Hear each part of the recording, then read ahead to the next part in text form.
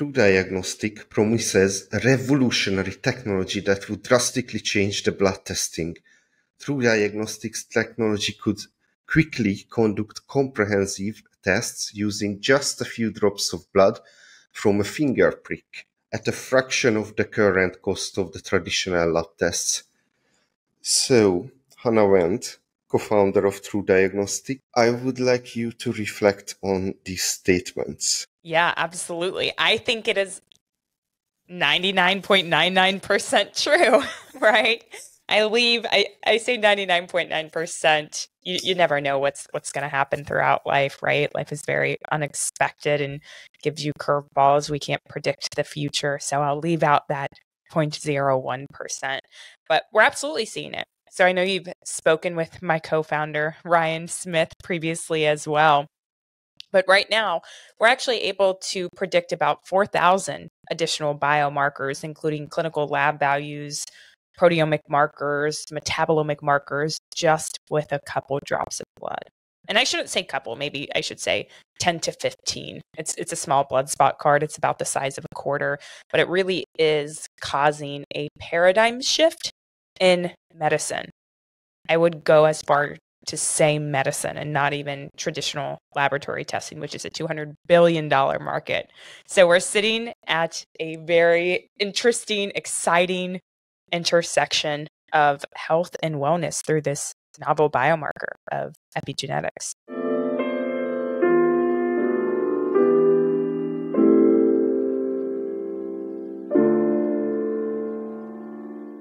So let me give a little bit of context of that quote.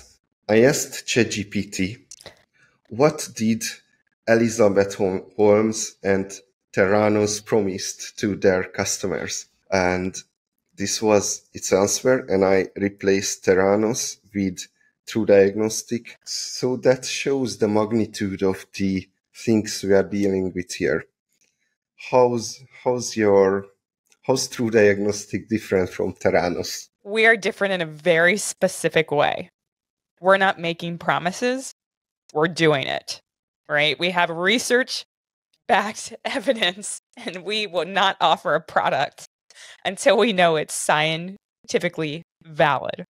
We're very clear and transparent on that as well. You got lucky today. I'm not wearing my black turtleneck with my hair up. I have been guilty of doing that previously, actually, and someone called me out on a call and said, "You look like Elizabeth Holmes right now." And I was like, "Oh my gosh." It was pretty comical, but we do get that question sometimes, right? What's the difference? This seems too good to be true. One of the differences, I think, as well is, we own our own laboratory in Lexington, Kentucky. Everything is sent to our lab. We're not outsourcing to any other third parties. Your data is not going anywhere. We're a privately held company. We have been bootstrapped since the beginning. We haven't taken any outside investments. So it's very, very different when comparing to Theranos. We're not giving you a device, in office to run these samples instantaneously. I do also receive that question a lot, if we will have a device where people can put it in their homes or their healthcare provider offices and get that information back. And maybe in the future, I don't think that's in the near future, but it is definitely a possibility. How many tests have you sold so far? Yeah, we've sold around 75,000 tests so far. So not all of them have been returned or run to date. We've been doing an increase in volume ever since we've been open, which we started the company around late August 2019, but ran our first sample in July of 2020. Well, what's the co-founder story, the founding story of the company?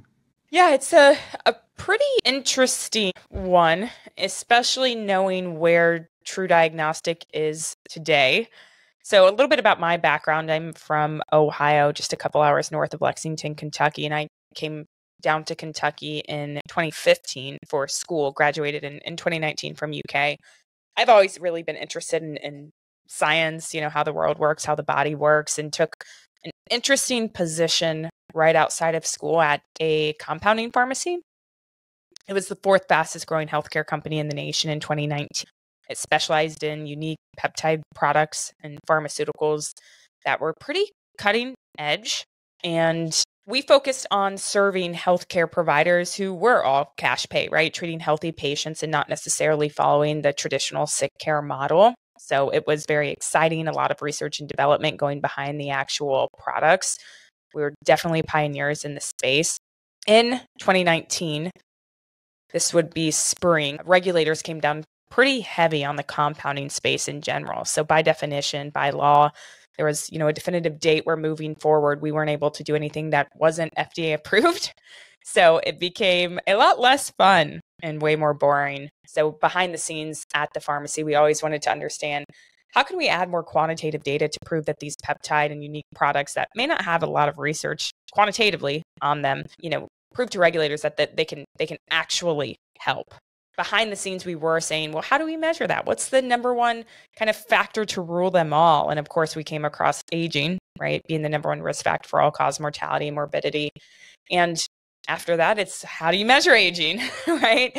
Do you measure it through grip strength, VO2 max, telomere lengths? And then we came across the epigenetic DNA methylation that we now know today as the best marker of biological aging. So sold the pharmacy, created TruDiagnostic, really full force in about 2020, ran the first sample then in July of 2020, and have been going through a lot of other different revenue streams ever since. We do a lot of third-party processing. We have our own third-party logistics lab. We do a lot of R&D and kind of created our own DNA methylation analysis suite software to read and interpret large epigenetic data sets as well. Okay, so it was Ryan and you?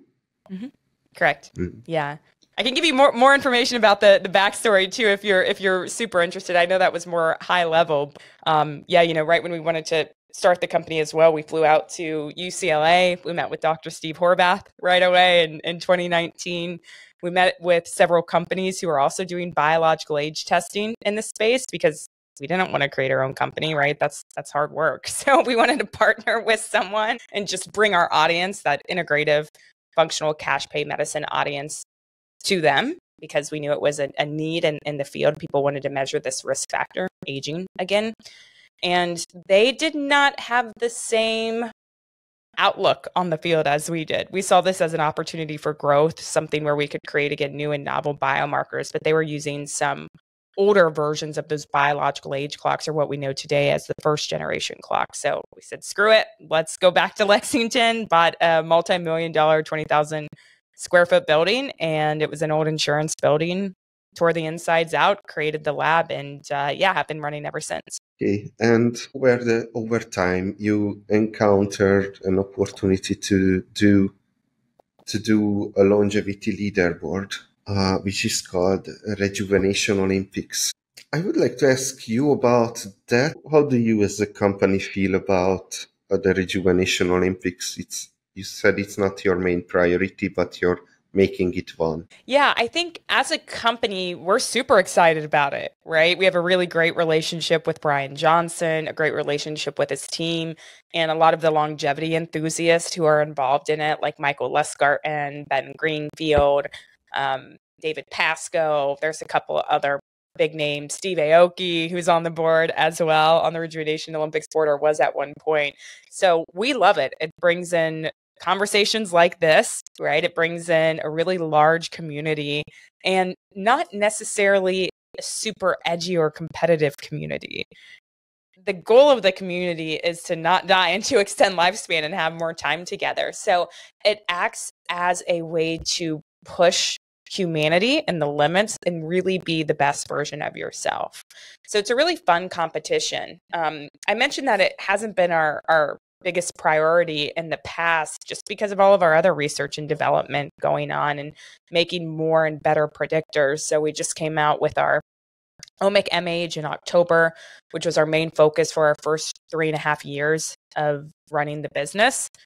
And now that we have that, it's the best biological age clock that's ever been created to date because it's the most predictive of all cause mortality, morbidity when you compare it against any others. So even the needle pace? It's different. They're different biomarkers. Yeah, so we'll have to compare them head to head. Again, Omic MAge is so new still. But in terms of mortality and morbidity, I would say, or I'll go just death in general. The Omic MAge is the best at that. The pace of aging is going to be more of an instantaneous rate of aging that's better at capturing change and quick change. as to someone's aging trajectory over time. And then the symphony age is really good at individual disease outcomes. So it's best at predicting onset of specific disease based on the individual system or score that you're looking at. And what will it result to? Many different leaderboards? Is there going to be one that rules them all?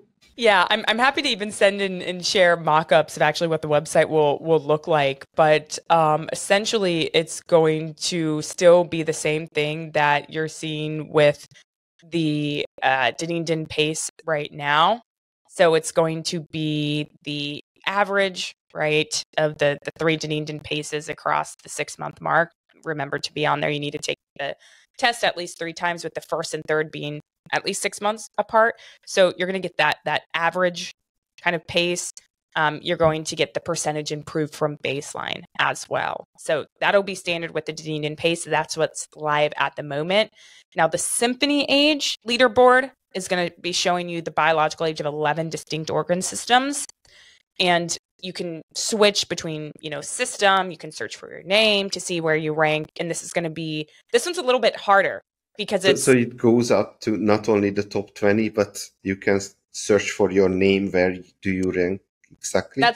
That's the goal once we get all the data in. So yeah, one of the hard parts about Rejuvenation Olympics, which I think you're aware about, is consent, right? We're not posting anything without anyone's consent. And it's really crucial that we have that. So if we have the consent, we'll hopefully be able to put everyone on there, and then they can actually search through everyone who has consented and see where they rank amongst them, if they fit the qualifying criteria. So from a software design point of view, what would be the problem? Whoever is registering their Dunedin pace into the website, into the Rejuvenation Olympics website, then that's an automatic consent of being there. So we have this done. We have something else done from a software standpoint. So when you purchase a TruDiagnostic kit, if you have one, you have to register the kit on the TruDiagnostic website, right? And previously they were hosted on different domains. So this is what made the cross-checking a very manual process in terms of consent. What we did, though, is now added Rejuvenation Olympics consent on the TruDiagnostic registration. That's actually live. So when you're registering your TruDiagnostic kit, you don't also have to go to Rejuvenation Olympics and say, hey, I want to be a part of this. So for every single kit you register, you can choose by kit if you want that one to be included or not. So let's zoom out a little bit and think about longevity as a sport. What's your big vision? From a company point of view, you can say that if the Rejuvenation Olympics is successful, then we are going to sell more tests. But do you have another kind of vision here for the games? In terms of the Rejuvenation Olympics games, is that what you're referring to? Yes. Yeah, absolutely. I think it all comes down to, again, more of a better world, not to sound super cliche, right? But these leaderboards were created initially as a way to hold people accountable for how they're aging. You see a lot of construed information on social media of people saying, I reduced my biological age by 10 or 20 years, or, I'm actually, 50 years old chronologically, but my biological age says I'm 20. That's just not true. It's not how these biological age predictors work. So the Rejuvenation Olympics was really a way initially to hold people accountable, right? To put everyone in a way that they can be comparable to one another. And I think the more we started to iron that out, we were realizing, hey, we're actually creating, again, a really nice community. When people ask the same question that you're asking, what's the future hold for longevity, the leaderboards, the entire vision? We just want to encourage people to be better and to perform more of these N of 1 precision-based studies on themselves. I get the question all the time. It's probably the number one most asked question. Hey, how do I reverse my biological age? And my answer is the same every single time. I don't know. You're going to have to try what works for you because you can look at these general population studies and you can get some ideas or hints as to what may work, right? But you don't know that it's going to work on an individual level. And that's very, very important. I know what works for me. And I can go through some of the things that I do on a daily basis to hopefully extend my longevity or make me feel better and look better quantitatively according to our testing. But it comes down to what works for you. And that's why the Rejuvenation Olympics is so important, because you can start to share and talk about those different strategies and may want to try something that someone else is trying, whether it be at, different dosing or the same frequency or interval. But we'll be encouraging, a ton of conversations on social media. We'll hopefully be able to list people by user profiles and create a forum in the future. We have plans to add protocols and data. So people are still registering those kits and giving us information on what they're currently doing. But it's up to them to, actually share it with the world. And I think we have a couple people on the leaderboard who do a really good job at that. Of course, Brian probably being the main example and putting everything he does out on a website publicly. Are there athletes personally? Oh, yeah, absolutely. So I know Michael Luskarten pretty well. He has actually been on my Everything Epigenetics podcast before. He has a great channel, a great YouTube channel too. I think that the company name is Conquer Aging or Die Trying. He was actually an English major undergrad and went back to school for his PhD in, I believe, some area of exercise science. So he has a really great way of communicating research with people and what he's doing.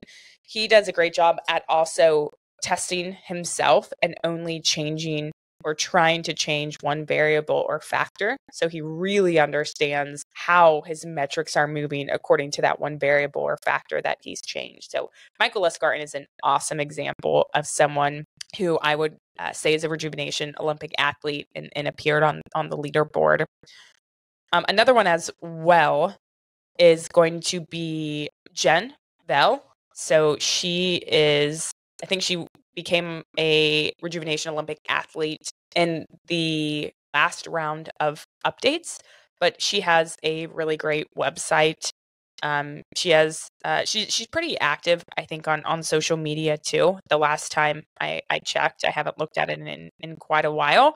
But that is really great because she's going to have some information that's more women focused, right? I think we need both men and women on the board as a way to add value. Some of our healthcare providers are on there too. Dr. Diane Ginsberg, who runs a clinic, I believe, in Texas. She does some therapeutic plasma exchange. She's in Texas. So she's someone we work with pretty closely and is a user of the kits, in the clinic and for the research and personally too. Yeah, just a quick shout out to Jenvel that she's running an Ageless Society named Telegram groups. That's very active and interesting things are happening there for sure. Michael Lustgarten is someone I did not succeed to reach out. I can see he's one of my favorite because he kind of embodies a certain kind of archetype of the longevity athlete who is like trying to optimize one variable at a time with blood tests and all kind of stuff to get the best Dunedin pace. So he's someone I like to listen to. Yeah, he's really great. Him and I have actually known each other, I don't know, for like 3 or maybe 4 years now since TruDiagnostic's inception. And he's definitely a colleague, a friend, and we have, regular conversations over email, and he's very intelligent. And I think, what he can communicate to people and his YouTube videos and how he creates them is very impressive. So there's something that I've seen you tweet about, and that's about C15. During my interviews, I noticed, and my research on the athletes, I noticed many of them actually taking C15. There is a hype about it, right? Can you tell us what's going on? Yeah, so C15 is being brought into the longevity light. There's a lot of hype about it, as you mentioned, because of a company called Fatty 15. They're a really cool, sexy company. They have, nice branding, great, amazing founders, and a really cool story behind it as well. C15 in the context of supplements is a type of fatty acid, and it's a saturated fatty acid with some potential health benefits, maybe even some anti-aging, depending on how you want to define anti-aging benefits there too. But from a nutritional standpoint, it can have benefits that include anti-inflammatory properties, support for metabolic health, possibly improving heart health as well. It's usually sourced in whole fat dairy products, fish, specific plant oils.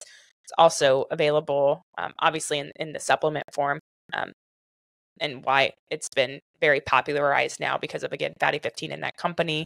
It can be really good, I think, for maintaining health or even a alternative to taking, your omega-3, omega-6 fatty acids. I think there needs to be more studies to understand really how we can benefit from it and how it can be used effectively. But I still think, nonetheless, it's pretty exciting. From a biological aging standpoint, there is a study that I spoke about where there is a correlation, and they used several second generation clocks in this study, DNA methylation phenoage, DNA methylation grim age, looking at about 4,100 individuals, average age of 55 years old. And they discovered that higher levels of this C15, this fatty acid, were associated with slower biological aging, right? So participants who had increased levels of this particular lipid displayed younger biological aging compared to their biological age. So it's solely a correlation though, right? Which is how most of these studies are going to be presented at this time. You've done this test on other things as well, and if you did, then what did you find the most correlative with biological aging clock, right? The need and pace. Yeah, by far, caloric restriction, 100%. And that is really going to even be evident through the calorie randomized control trial, the 10% overall caloric restriction in keyword healthy, non-obese adults over a 2-year period. And the Diagnostic pace was really the only clock that significantly decreased over time through consistent caloric restriction. And that came out a couple years ago, published in Nature in February. And it just looked at first generation Horvath and Hannum clocks, second generation, grim age and phenoage. Grim age looked okay, but it wasn't statistically significant. And the pace of aging was really the only one that could capture it, the Diagnostic pace. So I think we have to have a consistent caloric restriction. I didn't look at time restricted feeding or intermittent fasting, right? Just overall eating less. So I noticed that doctor background podcasters like to talk a lot about, sleep well, exercise, and eat well, right? And yes, those are the most impactful figured out so far, other than some steroids. We might, so that's okay, but there is a cost benefit analysis, and they only looking at the benefit and never really the costs of it. So what are the costs of calorie restriction? The cost is that you're constantly thinking about it. You have to prepare your food or plan, and that's a lot of time compared to just a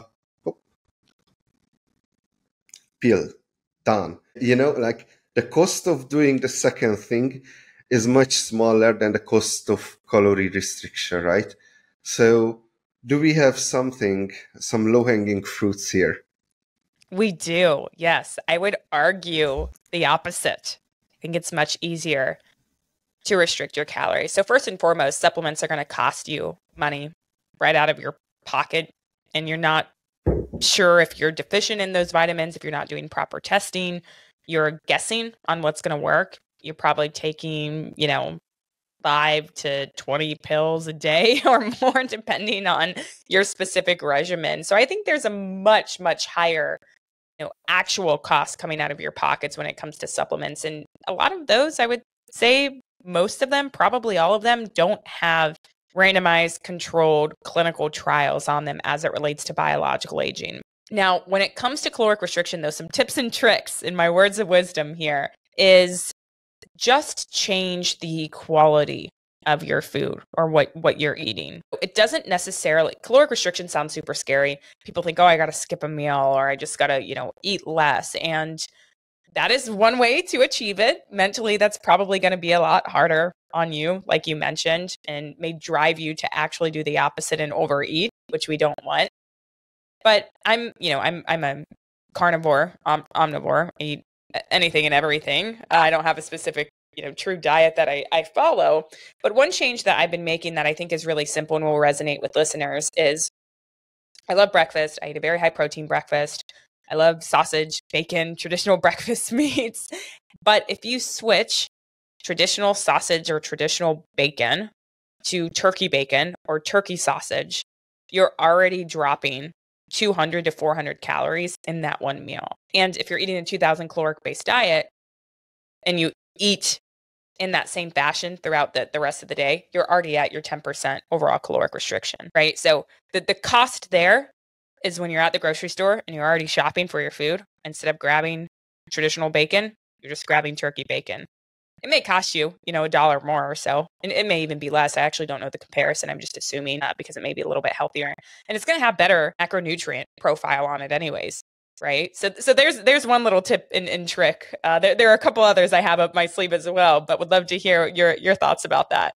Oh no, I really see like you like these challenges. So I'm just gonna throw you back another challenge about Yes. It seems like you believe that in order for someone to do something, take a pill, let's say, you need randomized controlled trials. How do we even get to randomized controlled trials?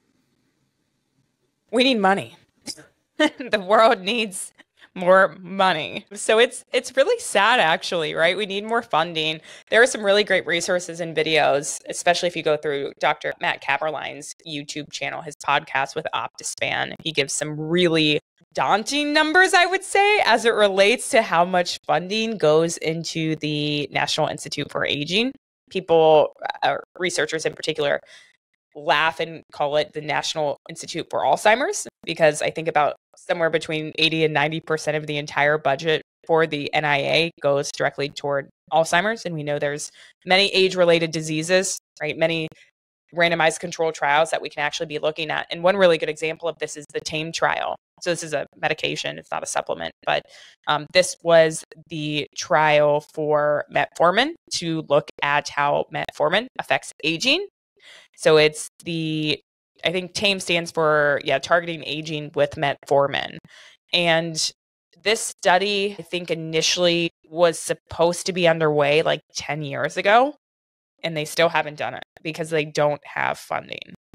And what they're doing is they're trying to raise a ton of money though for those large trials, right? They need a ton of money for that. What we do though is at TruDiagnostic, we work with private companies. So supplement companies, they can be public.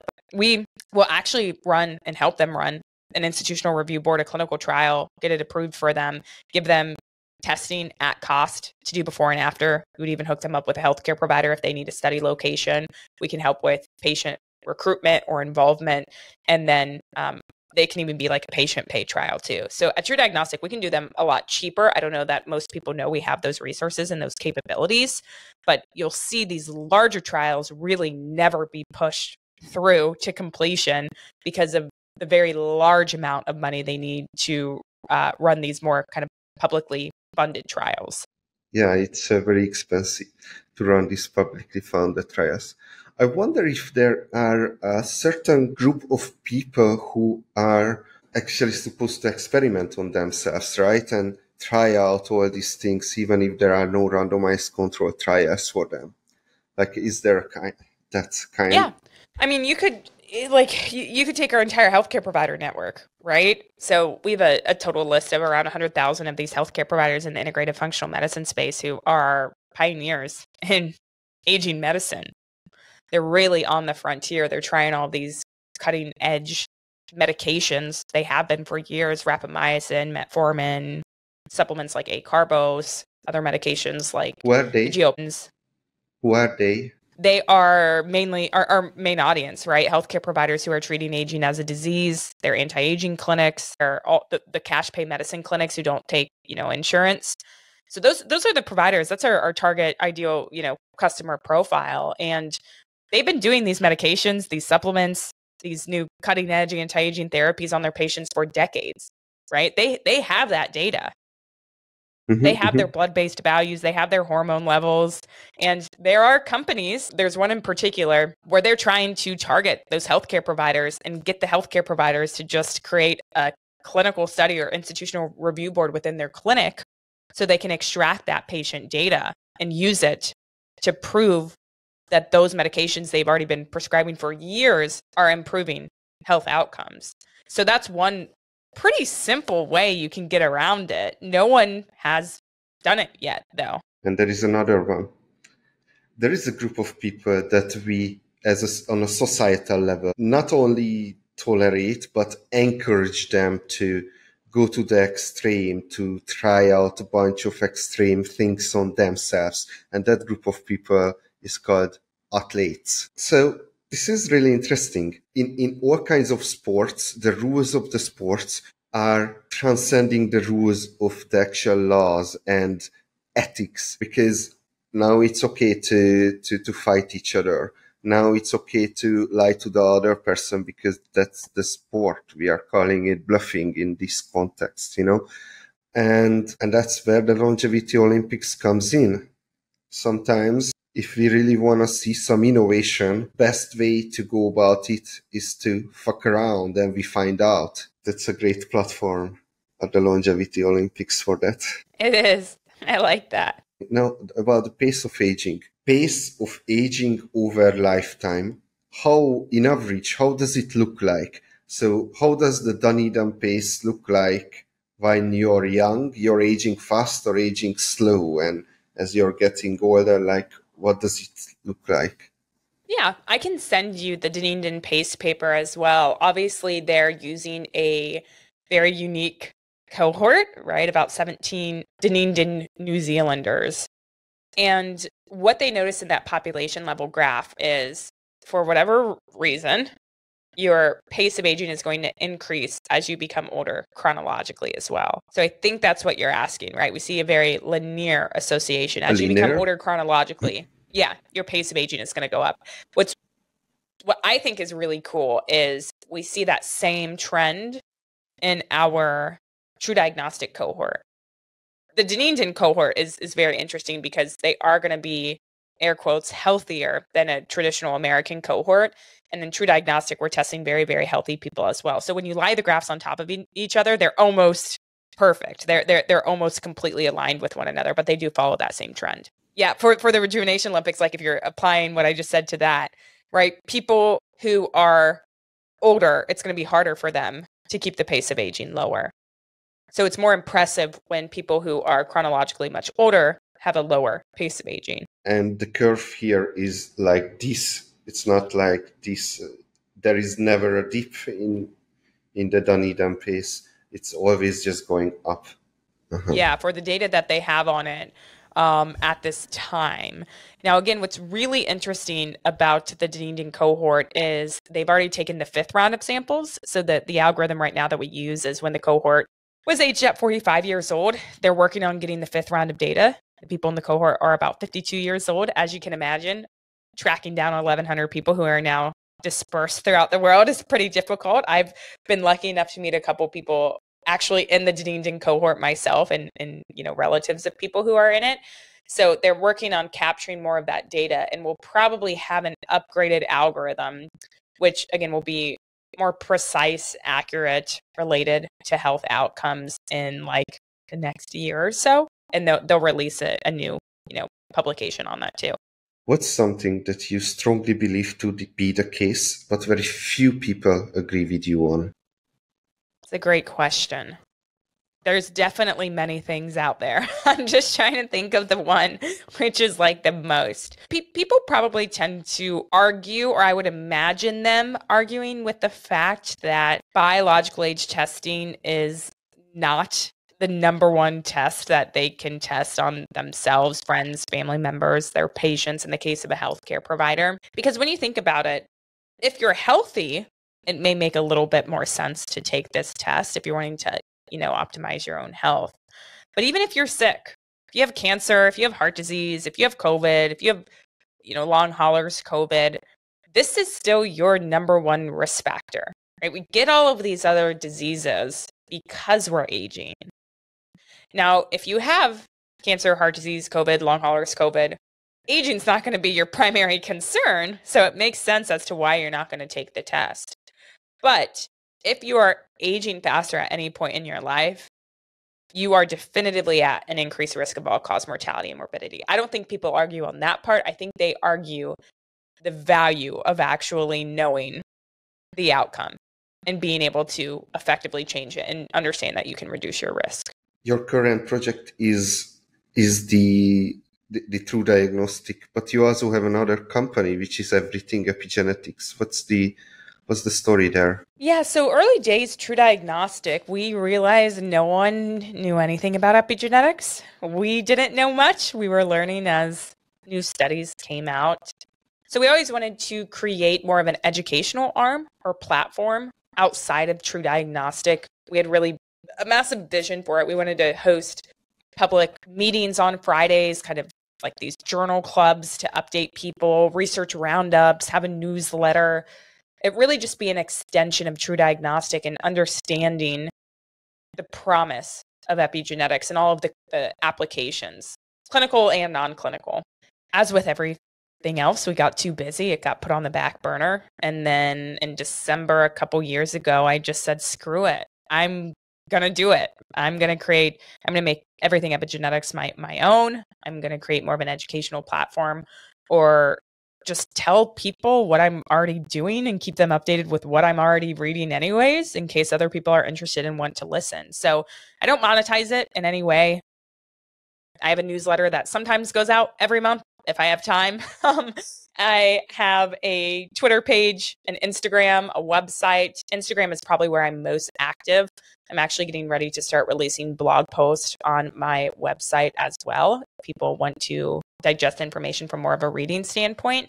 But I think it will come to a point where it's going to be like, Andrew Huberman of the world, Rhonda Patrick of the world, right? Peter Attia of the world. Epigenetics is going to play into every single thing that they're talking about. We just don't know it yet, right? Epigenetics came out after the first iPhone, which is insane to say. It's that new, right? We could only really measure these markers about 10 years ago. So it's really exciting.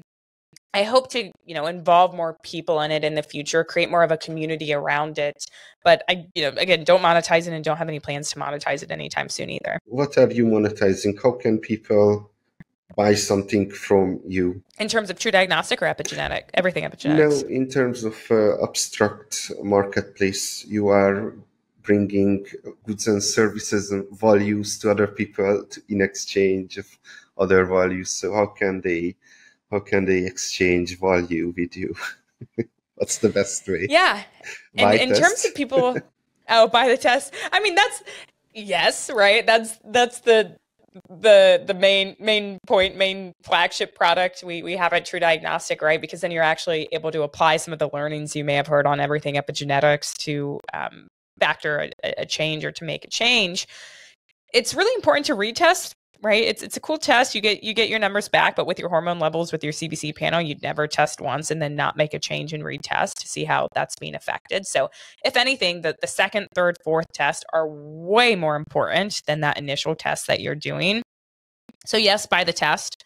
Secondarily, I love knowledge and information. So if you can share any information or knowledge with me or set up a time to chat, I love conversations like this where I can just stay up to date and learn more and be questioned and pushed to the limits. That's, a great way that I would love to exchange value with people. Right, Hannah, that was a blast. Thank you for sharing your knowledge and information with us. Of course. Thanks for having me.